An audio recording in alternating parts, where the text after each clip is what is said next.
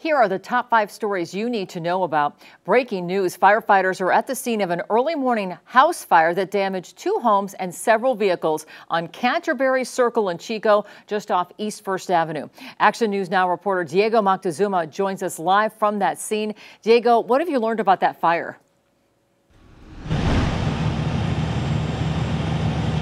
Kelly, the fire started in this garage area just before 5 a.m. Now, crews got the fire knocked down, but 3 vehicles were burned. You can see 2 of them, one being an RV, one being a Chevrolet. And crews stopped the fire from getting into the inside, but there was a lot of roof and outside damage. Now, it did spread to the roof of a second home, but again, crews stopped from getting any inside damage. Chico Fire says everybody got out of the house safe.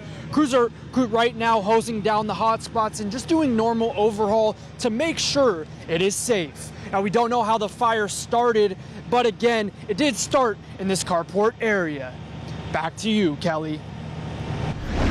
Chico State's back in session today with classes starting. Low enrollment has been a problem in recent years, but a Chico State rep said over the last 2 years, more students are coming to the university. In 2022, the university saw record low enrollment at about 12,800 students that fall. In 2023, it was better, 14,000 students in the fall. A public relations manager, Andrew Staples, said they expect to have even higher numbers this year.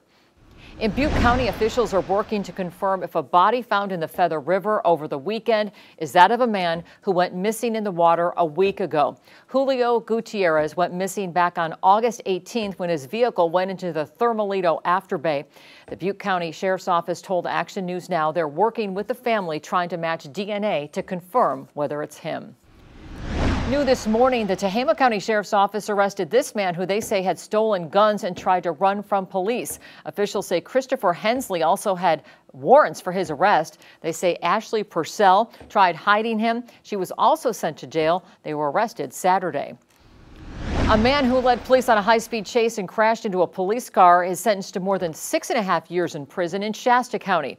Last August, Thomas Henderson sped away from police on Keswick Dam Road in Shasta County as they tried to pull him over. He drove down a road and hit a tree, put the truck in reverse and rammed into a police vehicle. After that, he sped away, hit another tree. He and his passenger ran from the truck.